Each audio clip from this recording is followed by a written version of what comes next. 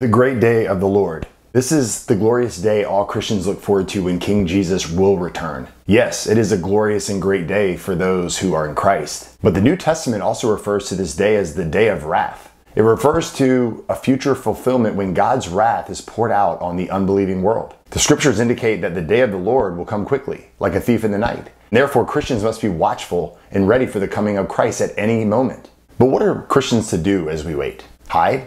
Stay glued to the nonstop feed of chaos and confusion and doomsday propaganda? No. Jesus commanded us to be diligent, to be watchful, and about his business. And what's his business? Well, his business is about seeking and saving the lost, and we should too be about seeking and saving the lost. Let me share something with you. Revelation 6 gives us a clear picture of what this day will be like. It says the day is coming when the sky will roll up like a scroll, and every mountain will be removed from its place. The kings of the earth, the great ones, the rich and the powerful, and everyone, slave and free, will hide themselves in caves, begging boulders to fall on top of them to hide them from this King Jesus that is coming back.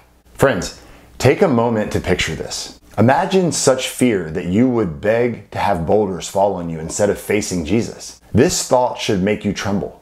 This should drive you to share the gospel today. The lost need to repent today, and it is us who have the gospel to share with them.